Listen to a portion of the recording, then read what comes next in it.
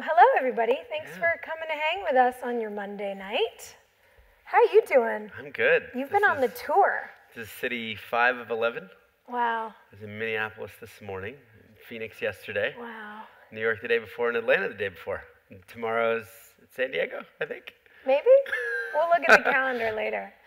I was just telling Sophia on Thursday, I flew to Atlanta, and I took my 4-year-old with me just for the day. First kind of trip together. And I put him in a big audience, like 7,000 people, and I'm like, watch Daddy.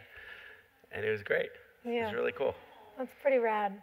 I don't even think he watched me. I think he was like running around, playing with confetti, from the previous activity. The lights and all that was the really things, cool, like to just travel with my little guy for the first Yeah. time. So It's so special, man. I mean, what a weird thing. We've known each other almost 10 years. as you said, when Charity Water was a baby. Charity Water was a baby. I mean, we were babies. You didn't have babies yet, and now he has 2 babies. I did have gray hair though. Well, listen, you've had a good life. I feel like that's a sign. Do you remember when we actually met? Because I realized in preparing for this that I do not. No, I don't. I just feel like you've always been. I've never You've always offended. been my friend. Yeah. So I don't remember when we actually. We did go met for the to first Ethiopia time. together, which Yeah. was pretty cool. It was pretty rad. We camped in Ethiopia, which was also pretty amazing. There were a bunch of people who went on this incredible well trip that Scott organized, and I don't think everybody knew what they were in for, but we spent a week on unpaved roads, bouncing around in these trucks and camping and dancing and singing with the most incredible people, and we got to watch some of what you guys have probably seen online, these moments where the wells get drilled and water starts shooting out of the ground, and entire communities realize that their lives and their children's lives are changed forever. I And that cried a never lot. gets old. Yeah. No. And you said there's how many wells in the region we were in now? I think there's 10,000 now. Wow. Casual. Yeah. Okay, so I'm gonna roll us back a little bit just because I obviously know your story, but everybody here may not know your story. So you have had one of, and we were just talking about this backstage, one of the most, I would say, dramatic career 180s of anybody I know, and probably of anybody you guys know.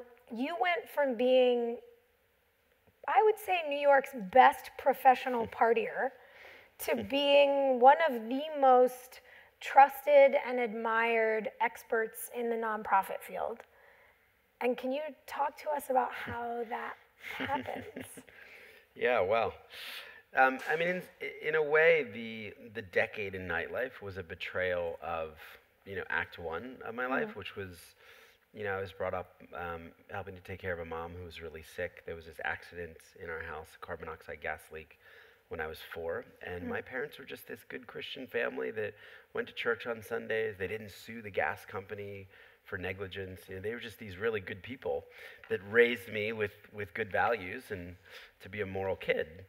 And, in some ways, I live out the prodigal son parable. Like 18, I'm like, screw everybody, flip the bird to my parents, flip the bird to the church, and I'm going to move to New York City and explore the opposite of that, maybe, rules-based kind of religious life. And, when I moved to New York, I don't know, I thought, well, if you're going to rebel, you should do it in style. Right. And you did like the decade-long Rumspringa, basically. Yeah, I mean, I couldn't believe that you could get paid to professionally drink. Right. That this was actually a job. And the better you get, like the better you get at becoming a club promoter, brands actually pay you to drink their brand in public. Like there was a time when Bacardi and Budweiser were paying our rent. Like it was 4 G's a month just to be seen, with Budweiser beer on our table in our clubs. Wow. And, for a while that felt great, right? You're like, spraying champagne from the DJ booth over 1,000 people who all paid to get in, and, we're spending $20 on a vodka soda, and then over time, it just starts to take its toll on your soul, really. And, I picked up all the vices that would come with the territory slowly, smoking first, and then drinking, and then, let me try, drug 1, drug 2, drug 7, drug 14. Oh, we should all go gambling. I turned into a gambling degenerate. We should go to a couple strip clubs, which leads to pornography, which leads to just this kind of, this darkness. And I had this point in time where my life looked so good on the outside, and I was going to dinner at the hottest restaurant at 10 and the club at 12, but then I was going to sleep at noon, which is not healthy. Right. Well, I wasn't. It's the personification of the highlight reel that is Instagram, but it was pre-Instagram. Exactly, and it was. I remember this moment I write about in the book. I remember exactly where I was on. I was on Houston Street, and it was noon, and I was taking Ambien to come down, and I'd been up all night. I remember looking out the window at my friend's place, and people on their lunch break. Like that was how life was supposed to be lived. I was taking the comforter cover, and I was trying to actually blot out all the light. So that I could get some sleep to then wake up at 7 or 8 p.m. and then do it all over again.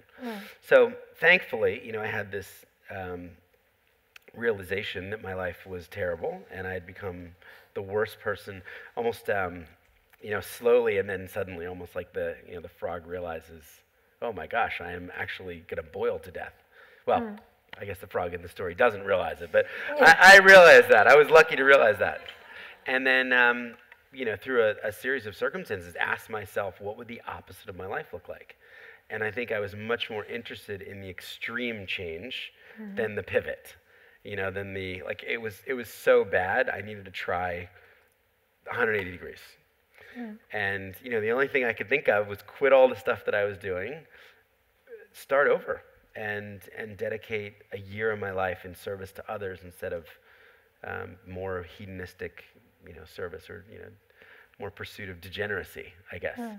And that led me to, this amazing opportunity in Liberia on a hospital ship with these unbelievable doctors and surgeons. And I was just doing a podcast recently and someone said, so you quit all this stuff, you quit drugs and smoking and you never did any of that again. So many people are struggling with addiction. What do you think was different for you? And I think I'd never even thought about it until this week, until being asked that question, but my environment changed so radically. I mean, I went from being surrounded with people who did drugs for a living and partied for a living. I mean, I was inviting them into that lifestyle. And then I'm now in Africa on a ship with the most respected doctors and surgeons who have given up their vacation time. They could have been in the Maldives. They were rich. And they decided, they're going to do a month in Liberia. So I was overwhelmed by the selflessness, the purity of this community. It's almost like I didn't want to do any of that stuff anymore. Right. Well, there's that adage that if you can't see it, you can't be it. And I think that what can be so hard for people when they're struggling with addiction or whatever a big vice is that they're trying to change their behavior, but they're still living their routine in the same job, in the same house, in the same relationships. So you're trying to make a massive shift, but you actually, it's like you got picked up, by a bird and dropped somewhere else completely. And so you got to see everything that you weren't seeing in the other spot. And I wanted it. I mean, it was way better. Yeah. It was way better. Well, you got purpose out of it too. Yeah. It's so cool. So I made notes. I just really get excited about preparing for things like this. I like the binder. I was really pumped. What you're talking about is mercy ships, and it's very cool. In some of the charity water videos, you can see the kinds of surgeries that you're talking about, and the way that in cultures where mass tumors or deformities can often be seen as a curse, and people who suffer from them are exiled. You really change people's lives with an organization like that.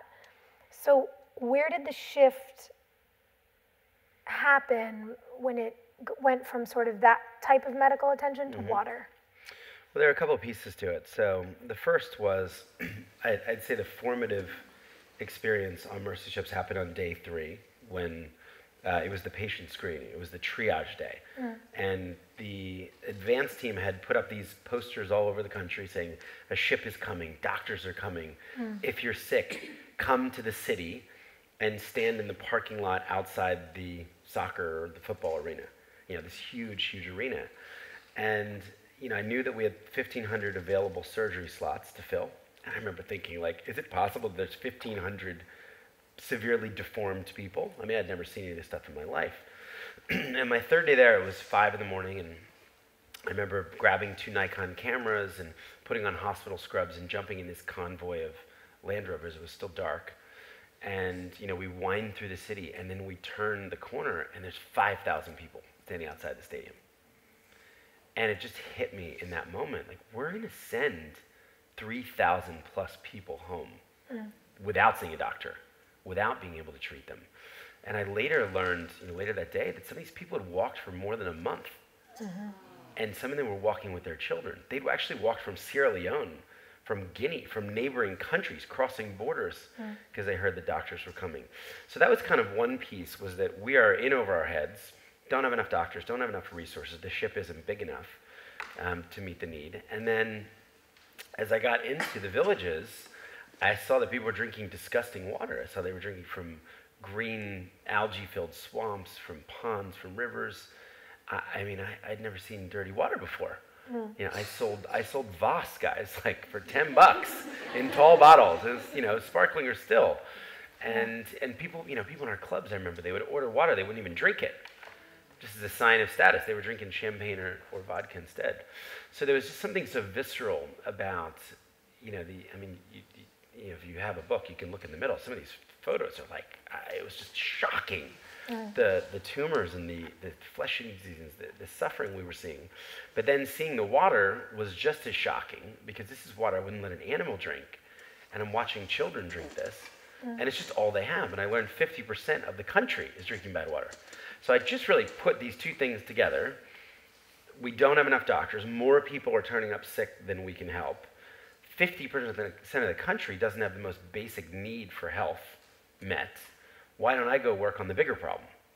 And a doctor said that to me. He said, look, you could, he said, you could go raise money for the next $60 million hospital ship, which could do a few thousand surgeries, or you could try to bring clean water to the world and eliminate the need for hospital ships, or at least in the waterborne. So I kind of stumbled into water. I'd say the other thing that I really discovered was that the same gift for promoting nightclubs could be used to promote redemptive work, let's say. So what I was really doing for 10 years was telling a story. Right? Come to our club, make it past the velvet rope, sit at the right table with the right people, and your life has meaning. Right? And go home wasted, and maybe hook up. You get to feel special. Right? But that worked. And I was always trying to keep the DJs, moving in the DJs, and we would throw theme parties. We were always trying to keep it interesting. So the cool thing is I got to take that club list of 15,000 people to Africa. So imagine being on my club list, and on Monday you get invited to the Prada megastore opening in Soho, New York, and like a couple weeks later you're getting a picture of a 4-pound facial tumor. Yeah. Or hey, I'm in the leprosy colony. So there were a few unsubscribes. I'm not gonna lie, wrong list, right? But I think that was the edge case. 99% of the people were writing me back saying, "This is amazing. Yeah. How do I help these doctors? How do I pay for a surgery? How do I join the ship like you?" I remember a woman wrote once. She said, "I'm sitting here in Chanel, and our headquarters are brightly lit, and I have tears streaming down my face, and people think that like my parents died."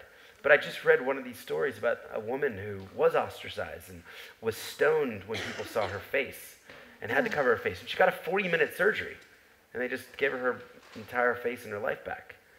So I think I learned that water was a really, really important thing. If I really cared about health and making any sort of global impact, start there. Start with the most basic need for health.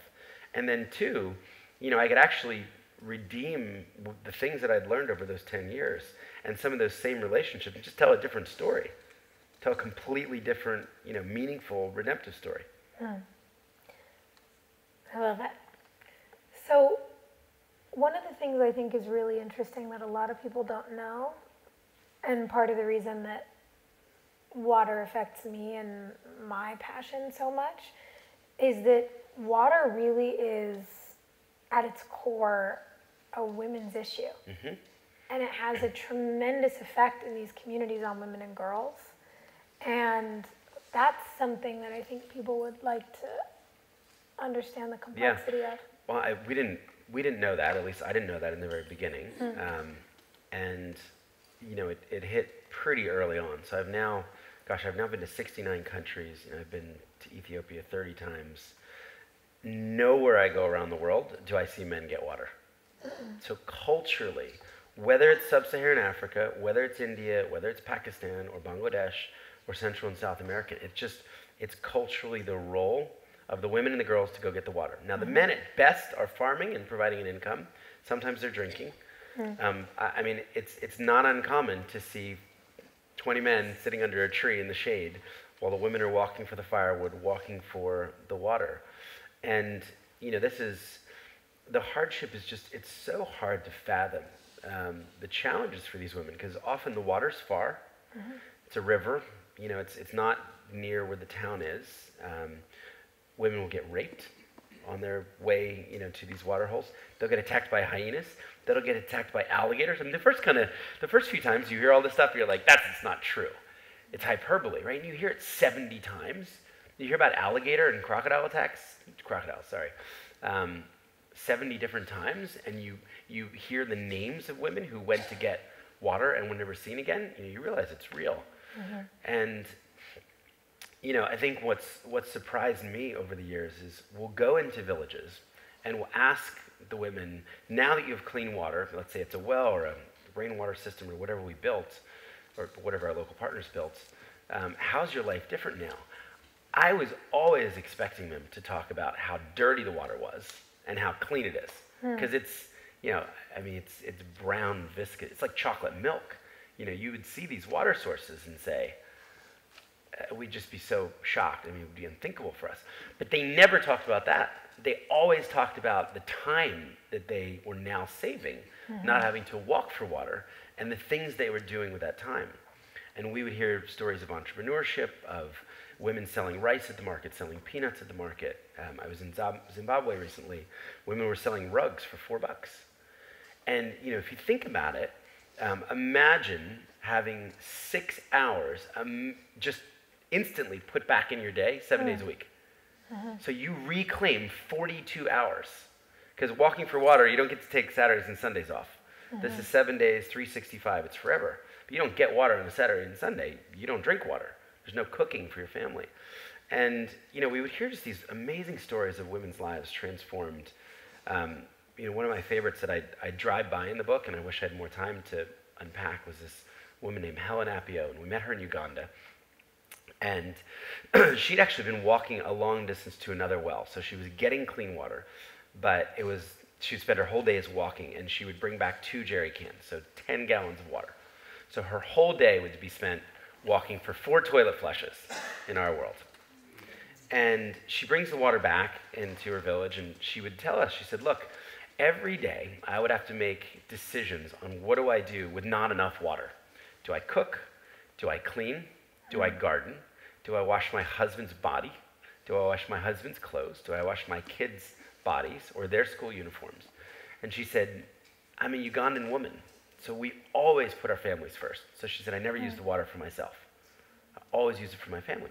And she said, now there's a well. It was a minute and a half from her house. She said, I can take all the water that I want. And she said, now I'm beautiful. And we're a little dense. We're like, Helen, of course, you're a beautiful Ugandan woman. She says, no, I don't think you understand. For the first time in my life, I have enough water to wash my clothes and my face and my body. And she said, I feel beautiful. And I remember she said, now I'm looking so smart. And, these stories just really, they change the way you think about water. I mean, until that time, we had been talking about the medical health benefits of water, the education impact of water, the economic data between water. Like, just the simple fact that water can restore dignity to a woman is really powerful. So this has been kind of oxygen to the organization as we've traveled around and seen. We're now starting to measure the time differential. So we'll go into a village and we're documenting how far all the women are walking, and then we're doing the after, and we're quantifying tens of millions of hours saved. So now it's going from the abstract to the, wow, we actually know how much time has been saved. And it's that kind of storytelling that makes these types of problems quantifiable for people. And it makes them feel personal. And I remember one of the villages that we visited when we were in Ethiopia together, and I don't remember what day, but I remember the blue tarp that was up when we pulled in. And I remember Chris, another friend of ours, telling me that years prior, when you guys first visited that village, he was traumatized because you pulled up and there were children's bodies wrapped in shrouds getting ready to be buried because people's kids were dying from waterborne illnesses. And we pull up and there's kids playing soccer. Yeah. Like there's a soccer ball and everybody's running around and having a great time. They kicked our butts too. Oh yeah, I mean brutal.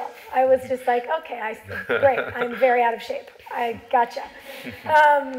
But I realize, I think about how excited I am to go back, knowing how many more wells there are now, even than a couple of years ago when we went. And I have the joke that I never got to crack because tell everybody.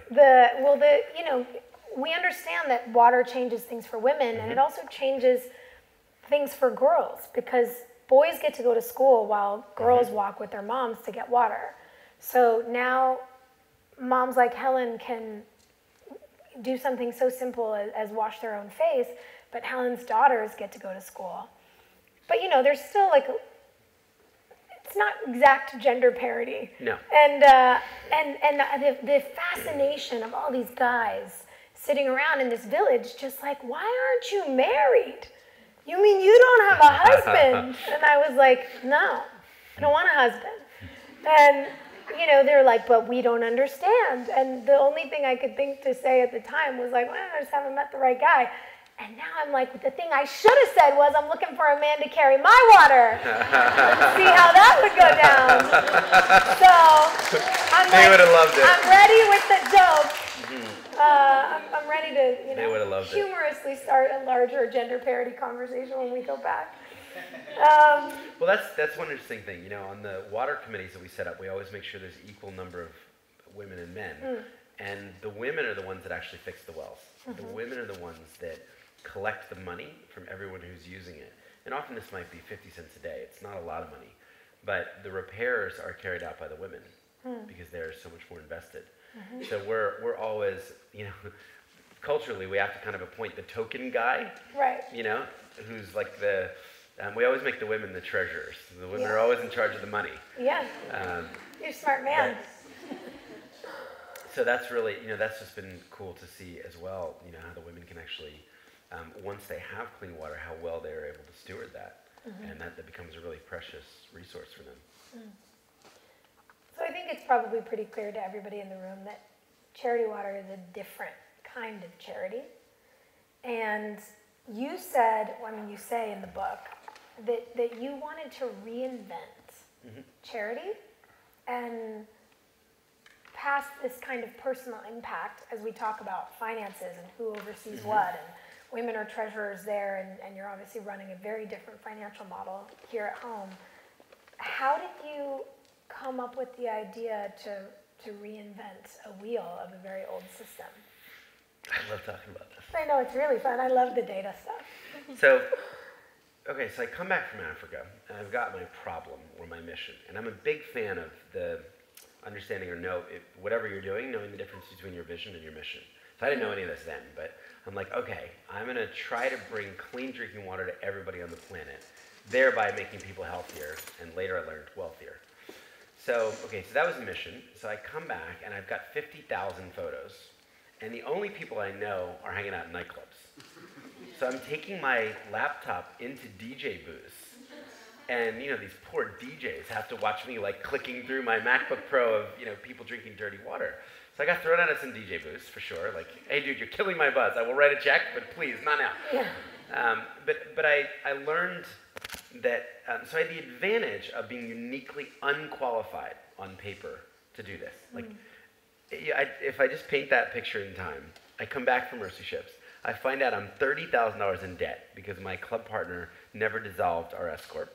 So I go on a payment plan with the IRS immediately. He had no interest in contributing. I have nowhere to live, so he lets me live on his walk-in closet floor. I have no job except I'm going to do this charity thing, which is kind of more cute than anything else. And the apartment that I was living in Soho was kind of like a drug den because I came back and found him just completely strung out. So I'd be trying to build the charity on the laptops in the living room, and he'd come back with 6 friends, and we'd all flee to the Starbucks. So this was, this is not optimal conditions for starting like a world-changing charity. But I was so passionate about, like I could see the end when I started, and I still can. So I can see the day on Earth when everybody has clean water. It is so clear to me. So in a way, I'm kind of working, I was working backwards. And as I started to talk to I had the advantage of talking to everyday people about this. And I learned there was a huge cynicism and skepticism when it came to charities. And all my friends are like, man, I don't give to charity named A, or I don't give to those big charities. I don't know where the money goes. They take my money. It all goes to overhead. So little, you don't know your impact. You never see where it goes. So I would just hear all of these excuses and all of these objections. And I learned that this actually wasn't just anecdotal. There was data behind this. USA Today had polled Americans and found 42% of Americans said they distrusted charities. NYU Stern did an even scarier study. They polled Americans and found 70% of the people said they believed charities either wasted money or badly wasted money. So 30% of the people thought charities actually did the right thing with money. That's the job of charities, is to raise money and do the right thing with it. So I saw this as a huge opportunity. I wasn't interested in poaching donors from other charities. I was interested in reaching out to the 42% or the 70% and giving them a completely new, reimagined environment by which they could give, because I actually believed that they were depriving themselves by not giving. Their cynicism was hurting themselves. And because it's a joy to give, it's a blessing. Like, they wanted to help, but they didn't trust the system. But that's also about changing language and a paradigm, because to your point, so many people have felt for so long like they're required to give. Yeah, there's a lot there. You do good on your day off as a penance for the life that you live, and to really begin to encourage people that giving and service and activism is actually the thing that enriches your life most, that it is a privilege, that it is a really sort of active form of personal superhero action. Yeah. That's not something that I think a lot of people before 10 years ago understood was possible. Yeah, and I was living proof of that. So giving had changed my life. I mean, I came back unrecognizable. I was not partying with my friends. I was not smoking 3 packs a day. I was trying to convince them to care about clean water. I think there's so much there around the shame and guilt. There's so much left over with charity. Even like this week, so we're 12 years in, and I was online, and it was a huge charity that you all would know, and it's just the poverty porn that they're serving up on Facebook. Like the kids with flies on their face, with the sad eyes looking at the camera. And this is a vestige from, you remember those Sally Struthers commercials from the 80s and 90s. And it works. It actually works. Shame and guilt does move giving. And in fact, I've been told by these organizations that if you test charity water ads against theirs will outperform ours.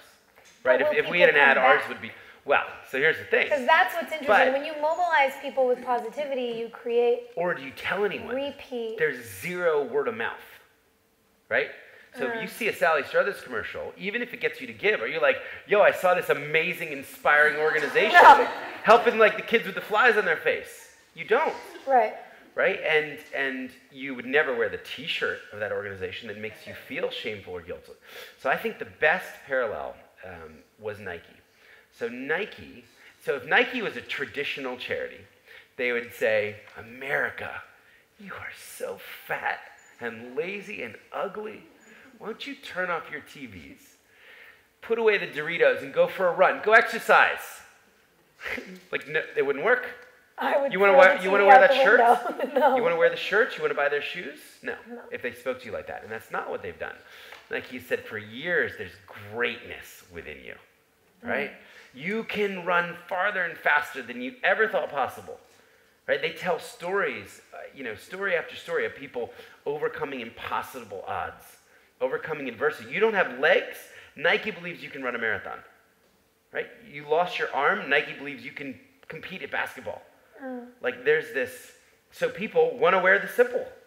They want to buy the gear. They want to tell their friends about a brand. So for us, that was about hope and opportunity and inspiration.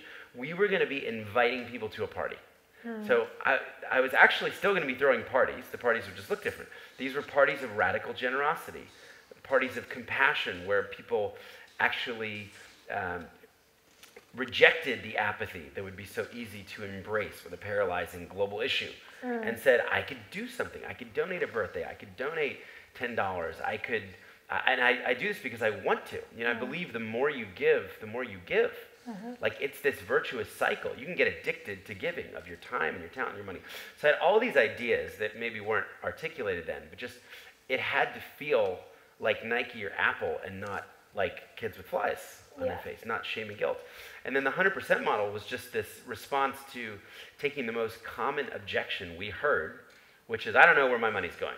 I'm like, okay, what if we told you 100% of your money's going? Would that be good enough? Would 100% be good enough? Like, would that be the drop the mic? And there's an amazing guy called Dan Pallotta, who I know, who has been fighting the overhead battle now for 15 years, trying to convince Americans that overhead is good. And I actually theoretically agree with him. We have overhead just like other charities, but it's an uphill battle. So I was like, you know what?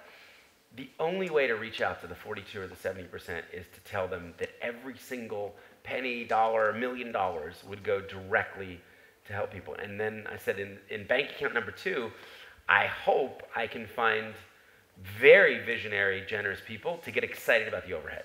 Right. Who will pay for the toner of our Epson copy machine. Right. Right. It's not that you don't have the overhead, it's that you figured out how to do two kinds of sponsorship. And it would just be clear. It would be black and white. Yeah. And then we realized that we could prove where the money went if we weren't stepping on it. So money wouldn't be fungible. It wouldn't be going to this big pot where we pay ourselves first and then send what's left to the field. And it's tricky because you do need to get paid, and you should get paid, and so should your staff. It's the same argument we make Not about... too much, though, Sophia. Well, we can't get paid too much. But it's the same argument we make about teachers. It's like, why aren't teachers... People like us poor. Hello. Come on, that's not going to change. It drives me crazy. I tell people... You want the best minds, and you want people... America's not to ready be able for that to yet. live well. I know, but I do believe that what you're doing is helping to bridge that gap. I think so, but I still believe this, guys. I could drive a $60,000 Toyota or Volvo and not a $20,000 Mercedes. Perception is reality. It's all like, and we actually drive a Kia Sorento, if anybody cares. You're like, let me just clarify. Two car seats in the back, like a bunch of smushed raisins. But it's actually it's a challenge, right? We celebrate like the oil executives getting $50 million payouts when they... I don't celebrate that. I think that's a crime. The society kind of celebrates the American dream of make millions as long as you're not running the Red Cross, as long as So I've just embraced that and just in winning trust. Like I'll give you an example. So we've raised $330 million now. We've never bought a business class ticket for myself. One year I did 98 flights. Like, I'm 6'1", guys. I don't like flying coach, okay? But, to be able to say to donors, we take stewardship of your money. This is the overhead donors. This isn't even the public, right? There are 131 families that pay for all of our overhead, 80 staff, an office in New York, all my flights. But still, it's just a value of stewardship. Yeah, I get it. I'll tell you a story. There was one night where I was speaking in Peoria, Illinois, and then that night I had to be it was the afternoon in Peoria, that night in San Francisco. Flight out of Peoria gets canceled. So I rent a car, race to Chicago O'Hare. The only 2 seats to get me to my speaking gig on time are in first class on Virgin. So I buy them personally so that I could still say this. Yeah. Because like it's worth it. See, it was worth $1,800. Yeah. Personally, To get there. but to be able to say like we actually like black and white. You know, a lot of people don't know this, but we pay back the credit card fees on all donations. So if any of you guys went on our website with your Amex and gave $100 right now, sadly we get $97. And you don't really think of that. You're like, I made $100. I got a tax receipt for $100. But Charity Water gets 97. Yeah. We actually pay back the $3 from our 130 families, and we send your $100 to the field. Because I'm just like black and white. 2 bank accounts audited separately. You know, these are the things that win trust over a period of time, and that I think can really differentiate. By the way, I don't preach the 100% model to all young social entrepreneurs. It was right for us, as you'll read in the book. It almost wasn't right. I mean, there were moments of insolvency, moments on the brink. It's incredibly difficult running 2 separate bank accounts and trying to run them in perfect balance. But it was right for us. What I think is people just want to know where their money's going. That's what I was going to ask. Clarity. Is like, when an organization doesn't have 130 families who fund ops, which are expensive. Tell people where the money's going. Exactly. It's got to be about transparency. Because I think that's what That's the value. So the hyper-transparency is the value. Yeah. I like to be hyper-transparent. I was on a Southwest flight in the middle seat last week, and somebody was like, "What are you doing flying coach? Aren't you on TV?" And I was like, "I bought this ticket. That's what I'm doing flying coach in a middle seat." And it makes people laugh. And the irony is, whether you're talking about, you know, your personal reality or a business, just being honest, I think helps. And if you can explain to people via transparency, this is the advice for social entrepreneurs. If you want to run a great campaign, you need a graphic design plan. You need a website. Those things cost money, but your donors need to know how much operating your organization costs, and then how much you're putting to use in the field, and how you're doing that very effectively. And I like that you're very honest about the fact that Charity Water is lucky to have those things be separate, but if you're not, it's transparency. And people are open to a lot of value propositions. If I told you guys right now that like the front door of our office was broken and we were going to get broken into and it was $450 to fix it, like people would pay for the office door. Right. Like people actually want to meet needs. They want to meet tangible needs. But they need to know what they are. They need to know what they are. And they actually, you know, the problem is, you know, we hear about a charity that raises billions of dollars during a disaster and then 10 years later hasn't spent the money. Right. But in the fine print said, we can actually use this money for anything we want. And you're like, but I was donating to that disaster. Right. There's a story many years ago, I think it was the tsunami, and Doctors Without Borders, Médecins Sans Frontières, had over-raised, like by a lot, by I think like hundreds of millions. Wow. And they sent everybody their money back. And what do you think 99% of people said back to them? Keep my money. They tried to return the money to people saying, we just can't use it for the disaster you intended. And because they did that, people are like, we trust you. Use it for whatever, wherever it's most needed. So that's the fundamental value that, like, you know, people value opacity sometimes. Like, let us make all the decisions. Well, so and that's not the future. But do you think that when you look at the fact that Charity Water has over 1 million donors and fundraisers and sponsors, and you know, this is where all the numbers come in that I get excited about. In 12 years, you've brought clean water to 8.5 million people. You've visited so many of these communities. There's something that you've harnessed that makes people feel like they're in it with you. Like they're really invested with you, whether they're as lucky as I am and they've gotten to go to Ethiopia with you, or whether they're watching the videos. And so transparency and honesty and an open dialogue with your community does some of it. Storytelling helps. That was my next question. Is what else do you think it is? And do you think it's the stories of the community that you guys then share with the community at large? If I had to go back 12 years and keep one thing, I would lose the 100% model. I would lose design and branding. I would, I could lose photos and GPS and all that stuff. I would keep storytelling. If I could only pick one thing that we're good at, it would be storytelling. What's the first story that comes to mind when you talk about that? Well, I tell a lot of them in the book. So I'll tell one that I actually didn't talk about in the book, because it's a story I never got to tell. Okay. But I think it speaks to the way that we maybe counterintuitively would tell stories.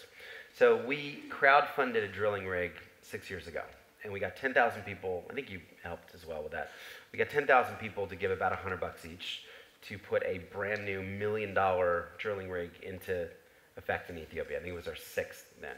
And we put everybody's names on the rig, and we thought we were very clever because we mounted a GPS tracker to the rig, and we built a website for it so you could see where the rig was at any moment. And then we gave the rig a Twitter account, and then we're like, our rig tweets 6 years ago, right? So we trained our Ethiopian drillers to press a button whenever they started drilling, and it would tweet like, here I am, look at me on a satellite map. So that was all great, and people loved it. We sent video back of the first well being drilled to the 10,000 people, and then it just did its thing. It drilled about 90 wells, actually, every single year, year after year. So I find out 5 years later, through the grapevine in the office, through our programs team, that our rig crashed. Our Ethiopian partners ran it off the road, and the rig is on its back. The wheels are up in the air, right, like a bug, kind of. And these things are huge. I mean, they look like they're huge. Tonka trucks, yeah, this but is like supersized. This is a giant vehicle. So, this is kind of like when you crash your parents' car. You fix the car first, and then you tell your parents, I crashed the car, but I fixed it, and everything's fine. Right. So our partners were doing that. They were, going to repair it. It was going to probably take them a month. They were going to put it back into action. And then they were going to tell us, hey, the rig, it had an accident, but we fixed it. So the minute I get wind of this, I'm like, get a camera crew there right now. Get me photos and video of our rig crashed. And I'm going to email the 10,000 people and say, we crashed your rig. I'm so excited to tell the story. Oh, it's like the best story I've been able to tell in 10 years.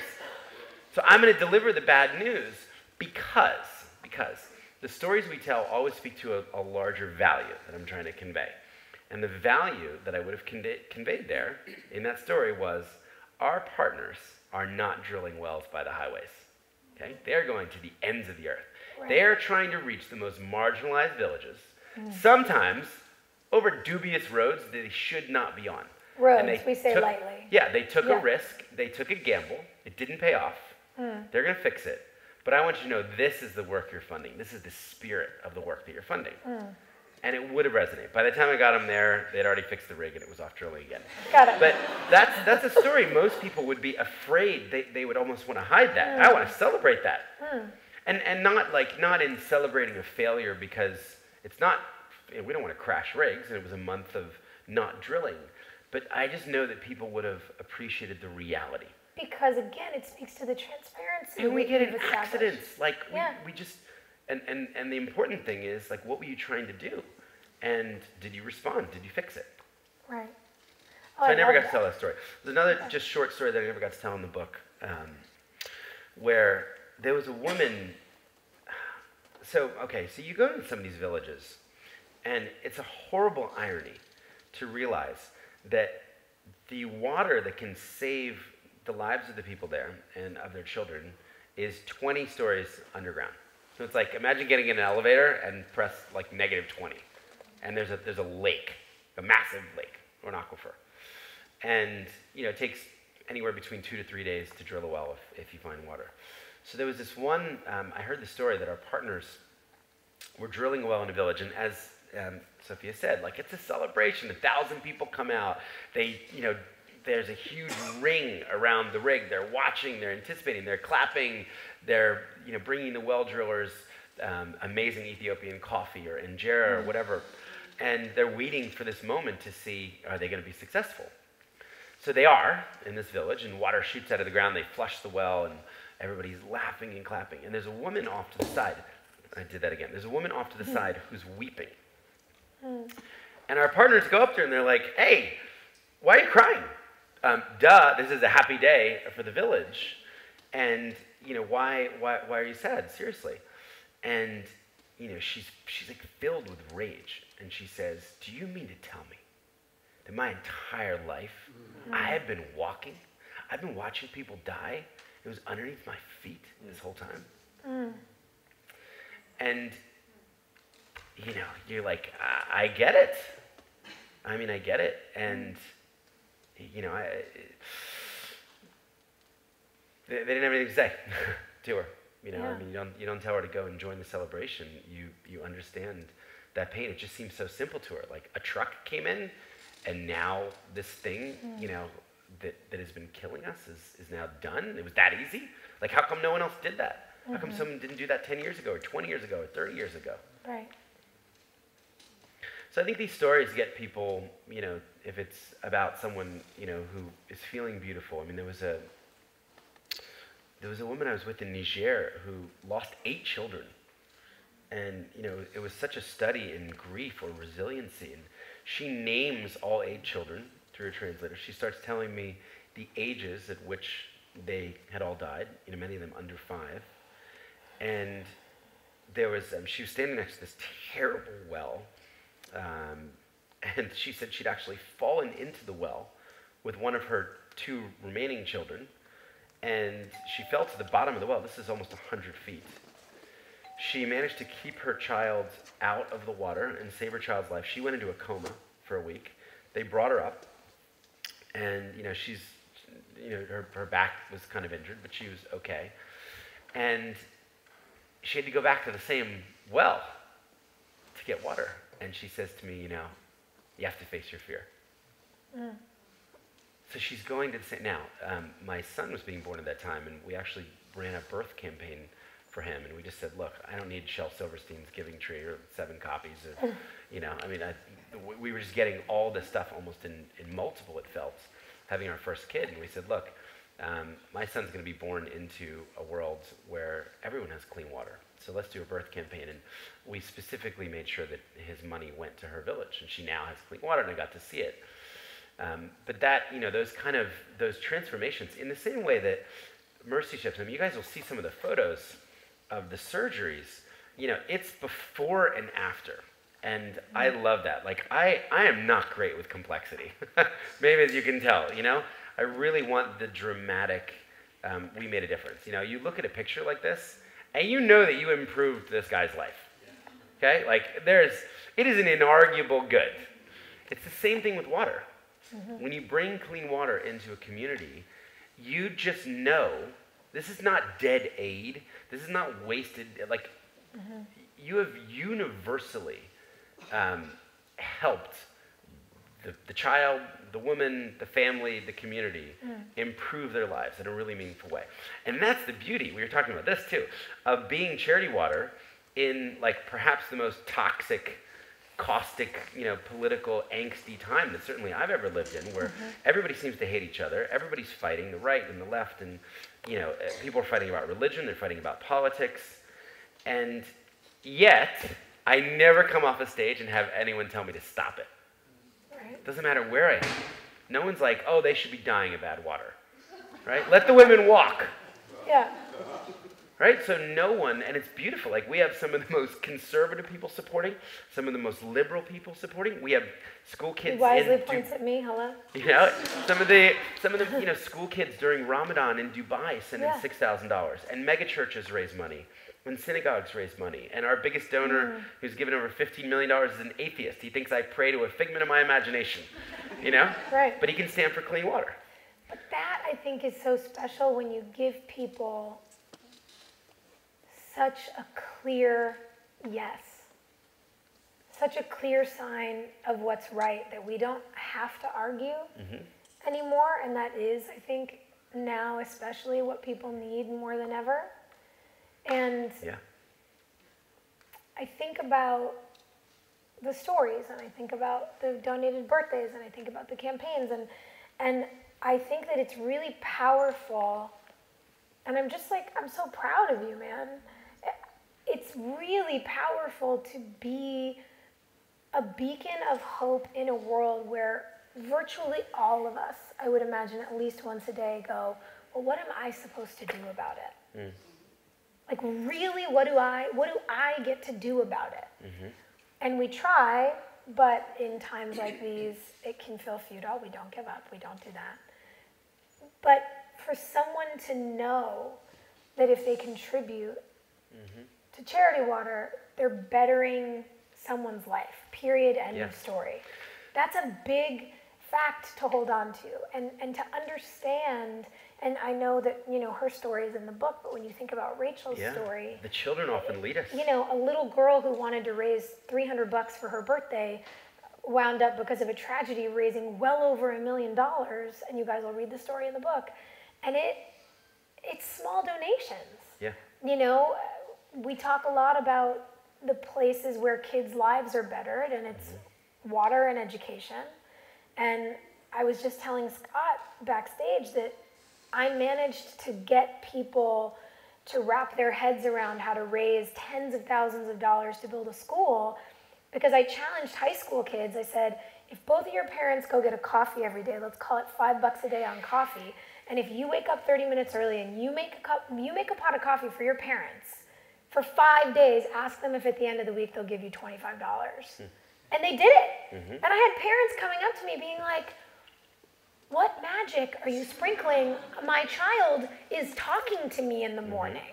And suddenly you realize there are these little ways to remind people of how powerful they are. Because we build wells with $10 donations and schools with $20 donations, and actually as an engaged, motivated populace, we're incredibly powerful. But there are very few people who remind us of that. And you guys, because you were a little bit of a radical who didn't know what you were doing, you came in and you told a story that reminded us of exactly that. But I think it's important we remind people of that by telling other stories, not our own.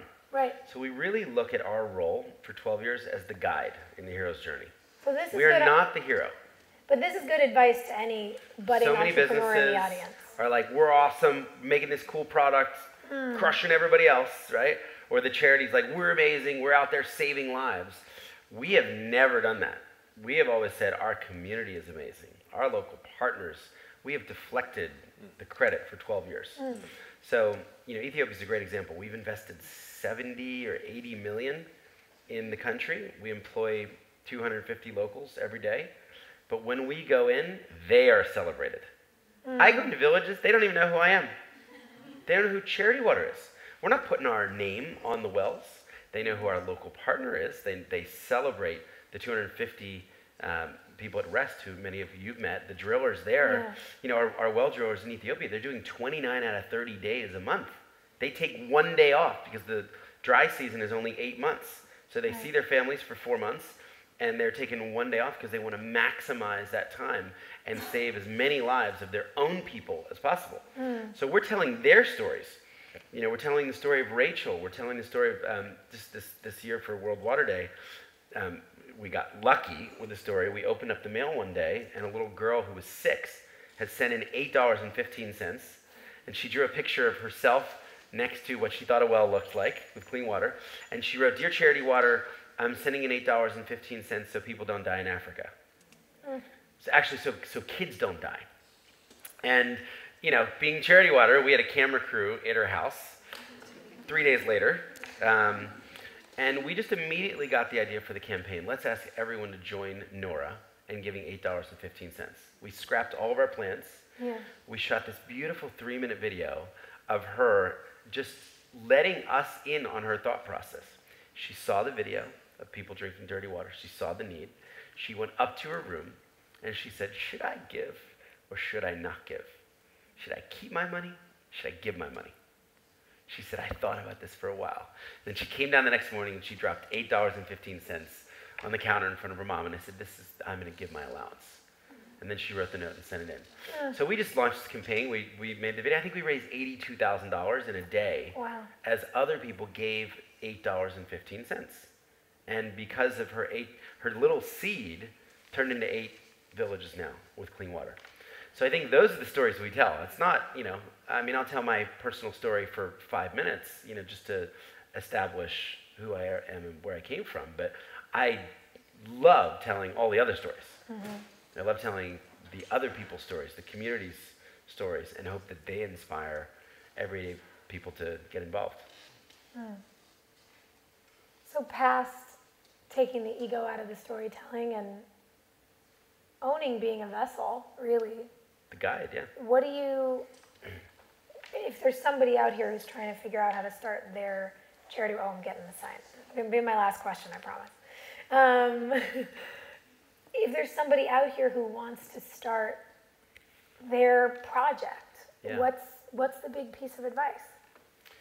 I think you have to really immerse yourself in the problem first. So I was lucky in that I didn't drive by. You know, I didn't do a 2-week mission trip to an orphanage, or, I lived it. So I lived in Liberia for a full year, and so I think that's if someone is really going to do it, I think they need to put in the time to become an authority, right? I did have a different level of authority when I came back from Mercy Ships because I'd spent 2 years, not 2 weeks. Right. I know so many people that are like, oh, I went to Africa and I'm going to start a charity. I'm like, how long were you there? Like 9 days.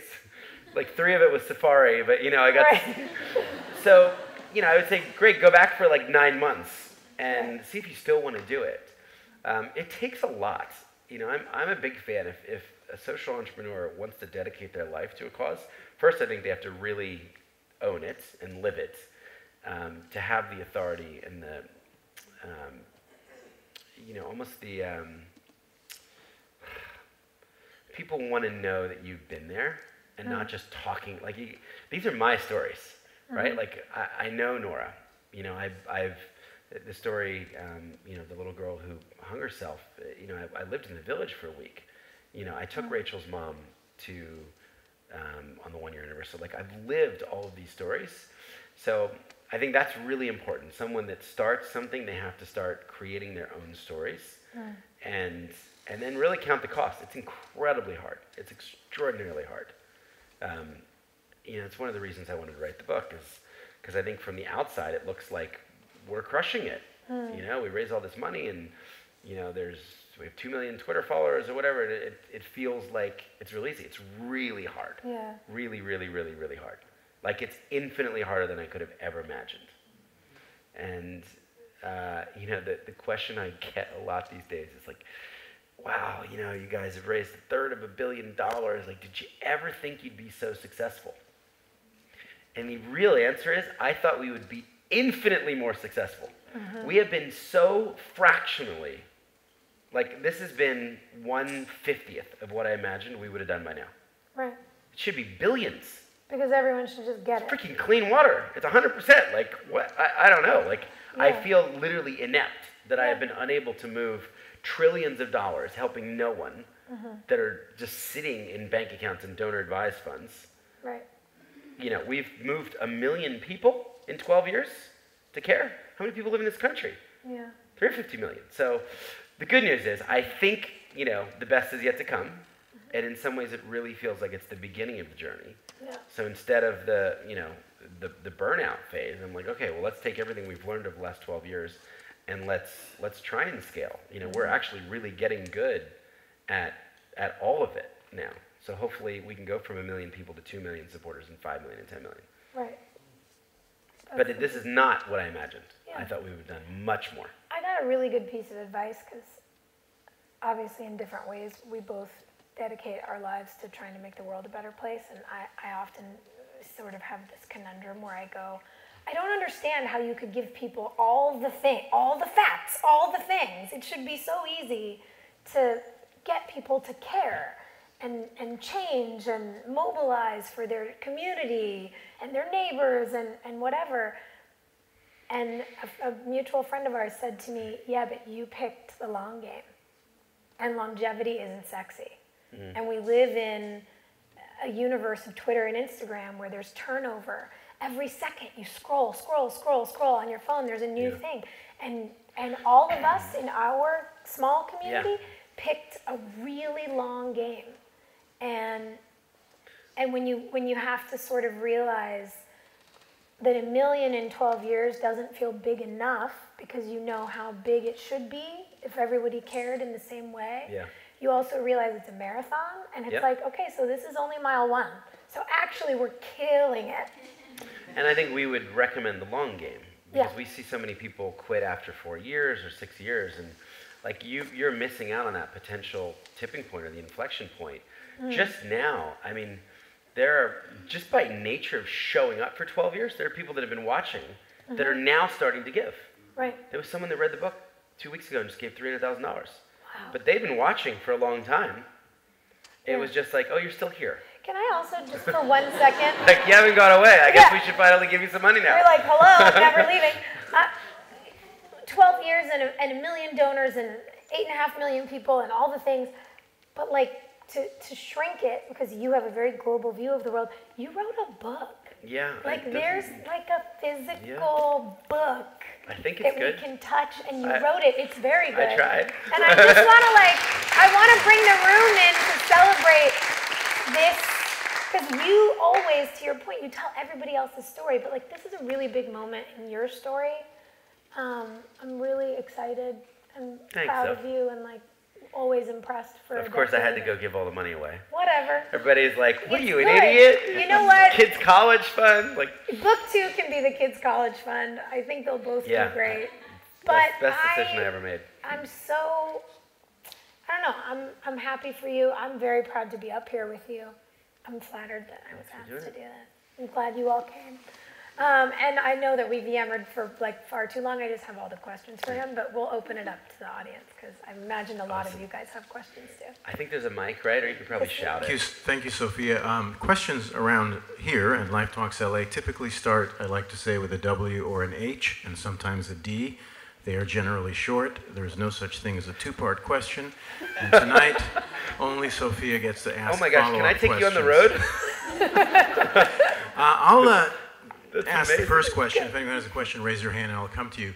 I'm curious. I'm an immigrant to this country, and as are many others from lots of the countries you serve. Yeah. Is there any active effort to sort of organize around, immigrant Americans, or who to support efforts in their respective countries? It's a great question. I think one of the things that has surprised me is how little traction we've seen when we've tried to do that. With you name the diaspora, it's been very difficult, and I'm not sure why that is. If it's, we've had people. I almost don't want to name any countries, but we've had people in different countries kind of say, "Look, I'm trying to get all my friends to, all my rich doctor, lawyer friends to give back to this country," and they'll say, "Wow, it didn't really work," and we'll set them up to host the party or host the event.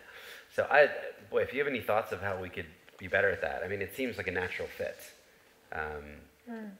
To take, like, if you've left or emigrated and really made some success, can you help people be more successful? So we have not cracked that code yet. I'd say we have seen a lot of traction with adopted parents from countries. So that's all. If you are maybe a wealthy couple or a middle class couple, whatever, when you adopt a child from one of these countries, there's a real desire, I think, to want to connect back with that country. So we've seen a lot of people that'll call up and say, adopted a child from Ethiopia or Malawi or wherever it is, and can we do a water project in our child's honor, which is cool. Thank you, Scott, for what you've done and the inspiration that you've brought to social entrepreneurship. My question is, when you're starting something, you can get really discouraged, face obstacles that seem insurmountable at times. Can you talk about a time when you wanted to give up and what you did to overcome it? That's a great question. I write about this in the book. So, the 100% model it was almost untenable at the beginning because it was just an idea. And, now it's much easier to get someone to pay for employee number 83 when people have already paid for, 82 employees, let's just say. So there was this moment at the beginning where, I don't know, I think I just always had a lot of faith that this was meant to be. Like, this is what I was supposed to be doing. There was enough confirmation along the way. So I have a pretty deep faith, and I pray a lot, and I expect miracles. And I've seen enough over the years where at that moment, that I thought, the game was up, something came through. So, the darkest moment was this moment I write about in the book where we ran out of money and overhead, and we had 9 employees, and we'd been skipping our salaries, and I had tapped every person that I knew could possibly be interested in giving to overhead. My board was letting me down at the time, and we had a couple weeks of funding left. We were going to miss our office rent. Like, it was over. But the frustrating thing is we had $881,000 in the bank account we couldn't touch. So in a way, we were a victim of our own success. The 100% model was working.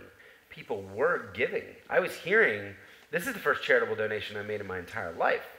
So in a way, like, we were so encouraged by the idea. The idea was right, but yet we hadn't figured out the other. And I'll never forget, I mean, I was praying for a miracle. I was praying for like an angel, to figure this thing out. And I was unwilling to borrow from the 800 grand though. And that was the common advice I was getting. People said, well, wait a minute, you're going broke? You have $800,000. That's 9 months of payroll in office. Like, just go take that money and write an IOU and you can pay it back later. Like, money is fungible.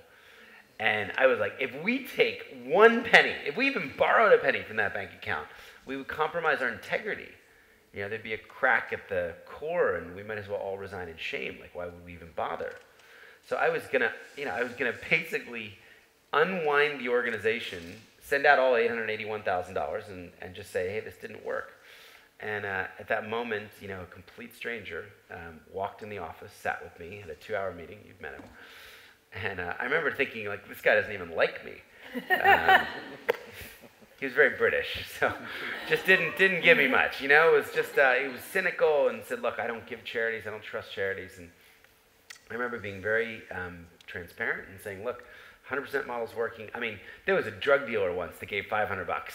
Said he had never given to a charity before. It was like selling marijuana, but he's like, you deserve $500 because I know it's going to get people. So I might have told this donor that story. And then he says, well, let me think about your problem. And 2 days later, he sends me an email. And I remember getting it. It was after midnight. I was in bed. I had the laptop, very little faith, and it was just really sad. And he says, hey, Scott, I really enjoyed meeting with you. I wired $1 million into your overhead account.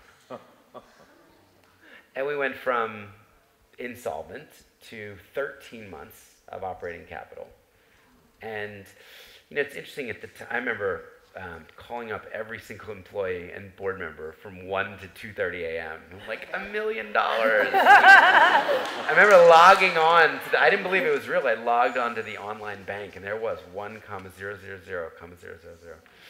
And I think, what I learned about that. So actually, my greatest ambition around money to this day is to do the same. I actually want to write $1 million check to someone else's charity. Now, that probably will not happen, but it's not like, it won't happen in the short term. It actually will happen at some point. But it's not a nicer car. It's not a house in the Hamptons. It's not, a 5-star vacation. Like, I actually want to pay that back, but not in mentorship, not in the $330 million like to water. I want to actually do that. I want to change the game for someone else. And I think as much as the money, it was the confidence. Like, he believed in me and in our idea at the time. Enough to then, for me to believe I could go find other people like that. And now there's 131 of them.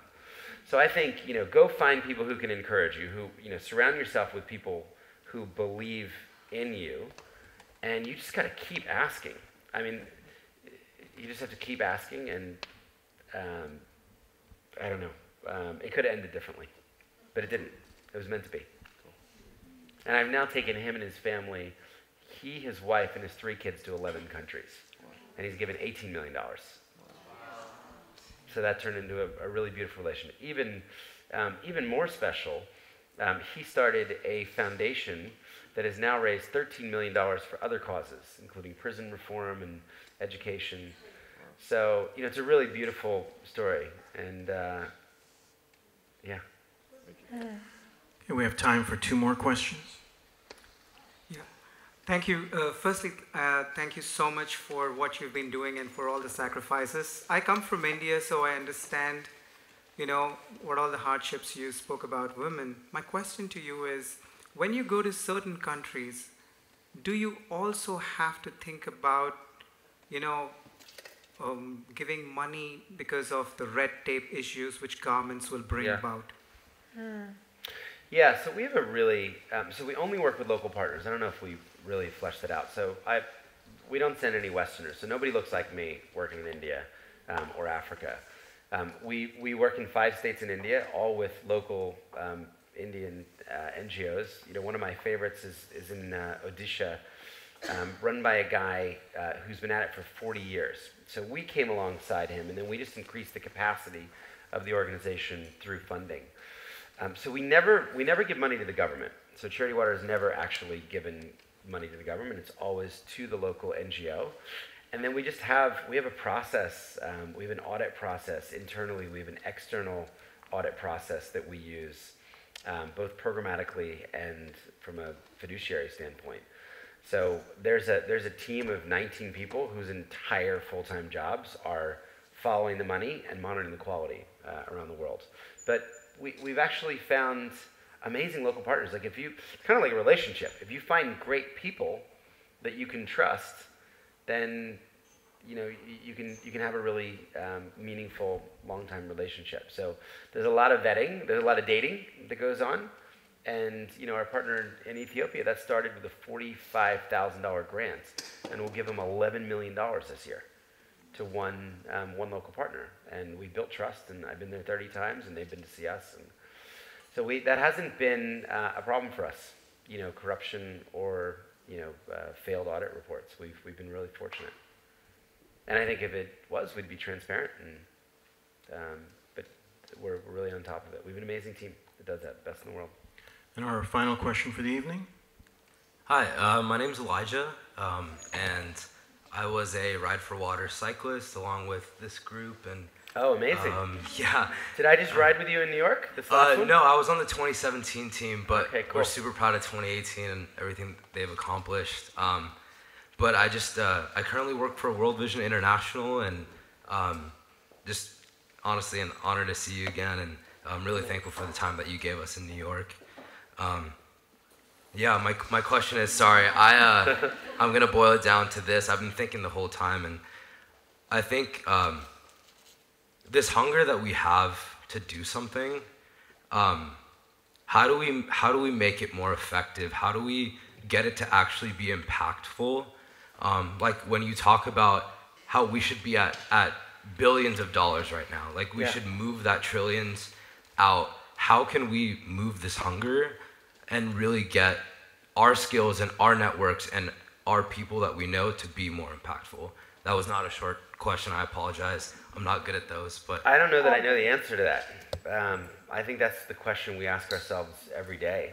I don't feel like we've cracked the code yet. I think we've scratched the surface of generosity. I think a guy named Seth Godin said this fragment to me once. He said, people like us, people like us. So I think if you can make radical, I was in, I saw Mr. Rogers' Neighborhood recently, which was so beautiful. And he said something about, let's make kindness attractive. So I think, like, can we make radical generosity attractive? Can we make giving attractive? Can we keep elevating these stories of people who are giving in a radical way, in an unselfish way, giving of their money, giving of their time, where, you know, our heart leaps and say, I want to be like that girl. You know, that's why Rachel inspired 31,000 people. It wasn't her death. Lots of people die, you know, with fundraising. I mean, there was a tragedy in New York. There was a limo accident right near us, and it was the fact that her wish, her heart was so pure. She saw a problem that we all see every day, right?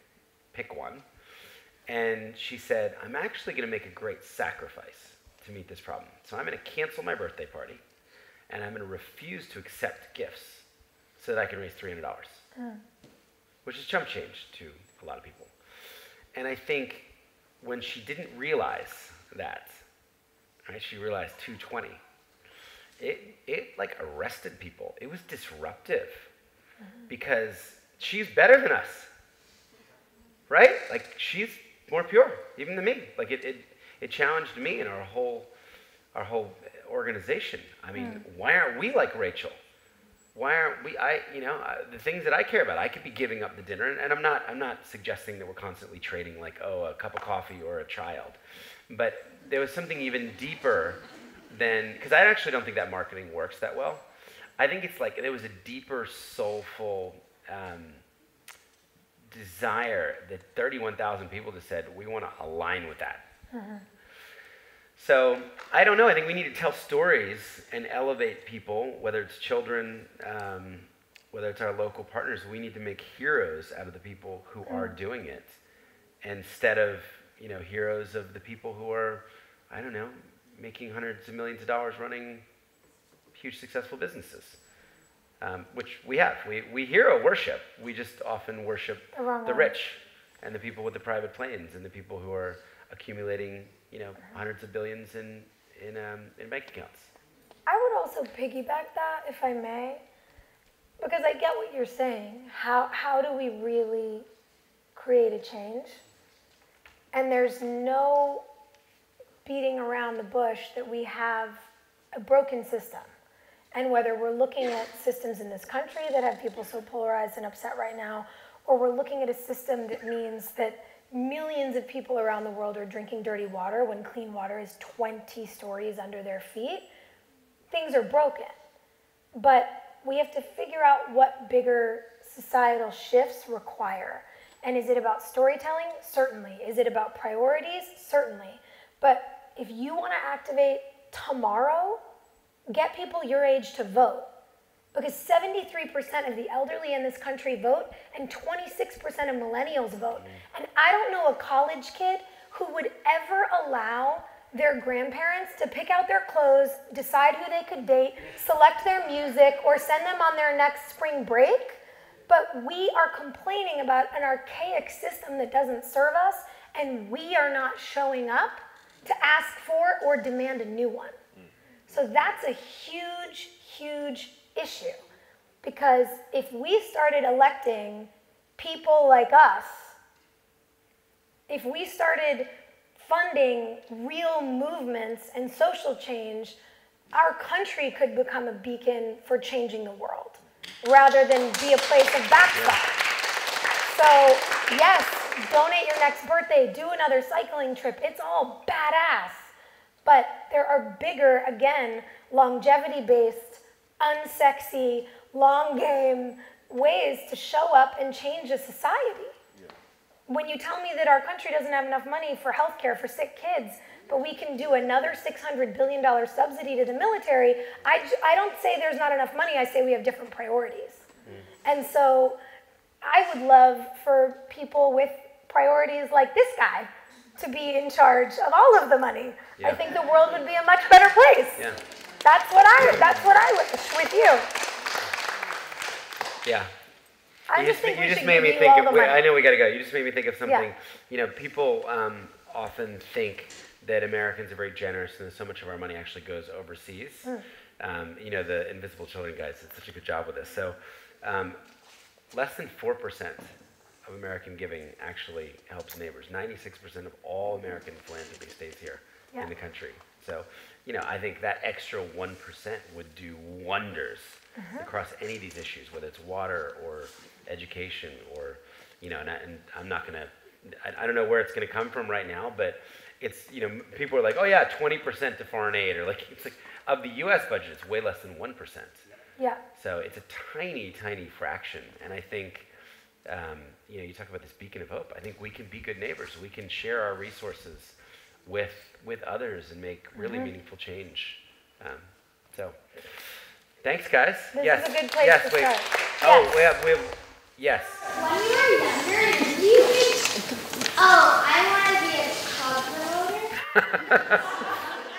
No, I wanted to be a doctor or an astronaut, but I lost my way. Lucky for us, you found it.